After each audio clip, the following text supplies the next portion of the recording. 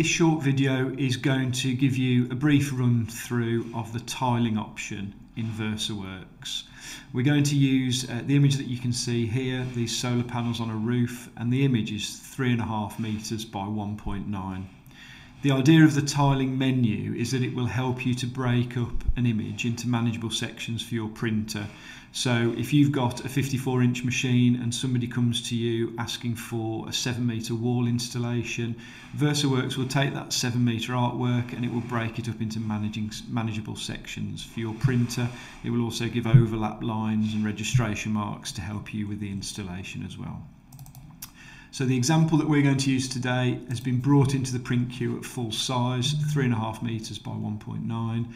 I would advise that if you're dealing with anything over 5-6 meters, bring it into Versaworks, scaled, and then scale it back up here in your layout section as you would normally. Once you've got it to full size, you can then do your quality settings, color management settings, all that side of things is completely normal. You do that exactly the same as you would do with any other print.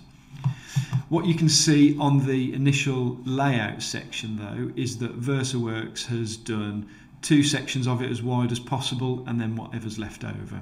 So whatever image you put in, if it's bigger than the potential or the possible output of your machine, it will fill the width with as many panels and then give you whatever's left over. And obviously for most installations of wall graphics or vehicles, we want all of those drops to be equal.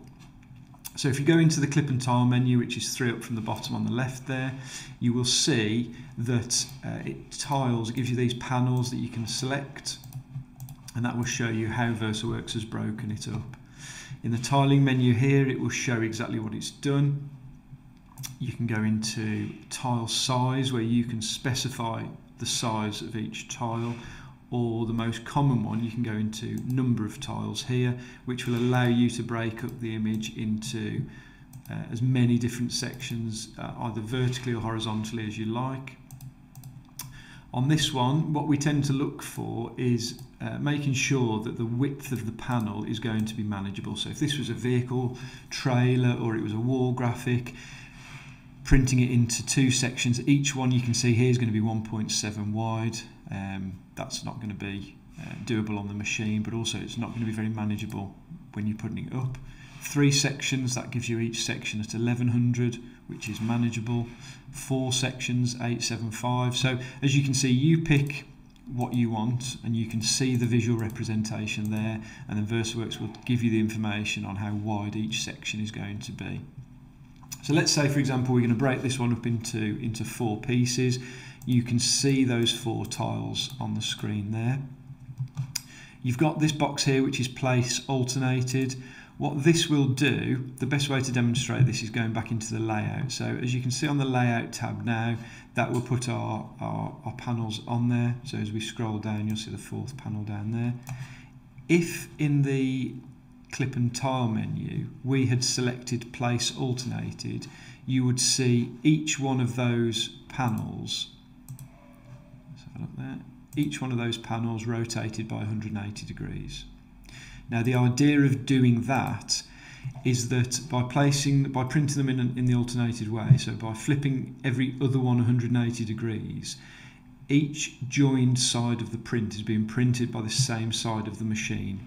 So if you imagine these panels coming out of the machine, printed normally, this one will have been printed by the right hand side of the machine, this one will have been printed by the left hand side of the machine, so there may be a very, very slight difference in the colour, in the dry time, in the finish, and it can be noticeable on gradients, on deep colours. So if you have got a long run of tiles like this, clicking place alternated is what I'd recommend. It will turn every other one around, and so when you do match them up, you're matching up an image that's been printed on the same side of the printer. Overlap, now this will, if we were to not have an overlap on there, this will print 4 panels out, each of which will need butting up to each other exactly to join up. Now normally in an installation on a wall graphic or a vehicle, you will need some sort of overlap, and there's a number of reasons for that.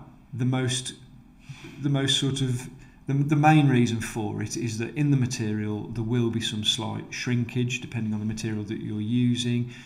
Also, the surface that you're fitting to, whether it be a wall or an aluminium vehicle body, they won't always be perfectly square and flat, so there may be some inconsistencies in the substrate that you're fitting them to. So by giving yourself a slight overlap, you're making sure that the graphics are going to last for as long as possible. You're giving yourself the best chance possible to line them up, and you're not going to see any white space or any of the substrate behind when butting them up. Obviously, it doesn't go millimetre perfect. So there's a couple of options when it comes to overlap. Top left, and as we click on there, you'll see these dotted lines appear to actually illustrate where the overlap is going to be. Top left will give you an overlap to every left side and top, and then by selecting all corners, that will give you an overlap to every edge of the print. And again, it really depends on where you're installing it to, if this is a piece of another piece of artwork or if it's one on its own. Generally speaking, we will use top left, so we get one on the top and one on the left of each piece where necessary. You are also able to print overlap lines. So with this not selected, what you will find is that you will get 10 mil of overlap, but there won't be any marks to tell you where that overlap is. You will use the image as the guide to fit it. Now that overlap you can increase or decrease, you can make that as big as you like. Usually 10 to 12 mil tends to be quite an industry standard.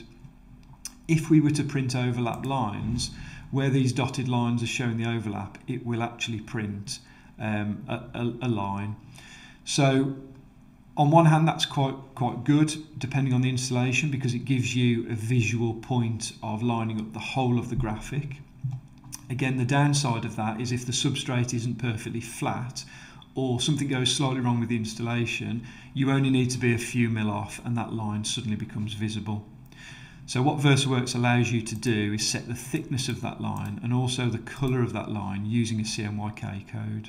And where this can be really useful is you can almost create an overlap line that you know is there as an installer, but maybe to somebody looking at it, to the customer or to somebody passing by, they wouldn't be able to see it. So as an example, if this was a black background or a very dark grey, you could pick a CMYK code that was just slightly off that background colour, and so you would know the line was there. You could use it to line up the prints, but if something did go wrong and you went off slightly, it wouldn't necessarily be as stark as a black line on a white print, for example. Once you've got all of the settings dialed in, so you've decided 4 tiles, top left overlap 12 mil, you can have these very thin overlap lines.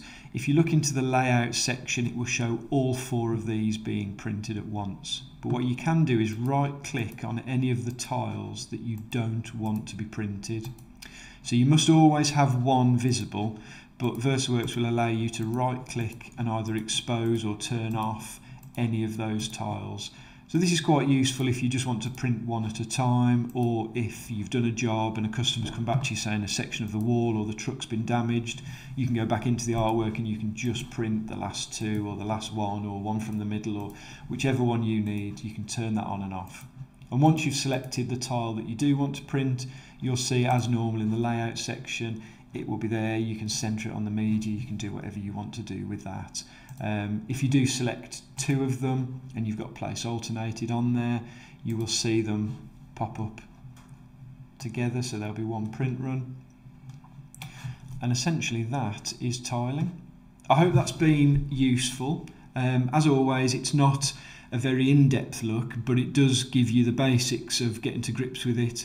But as we say, as always, if you have any more questions or you want to see any more specific content around any of it, feel free to either leave a comment on the video or you can send us over an email. All the details will be in the text at the bottom of this video.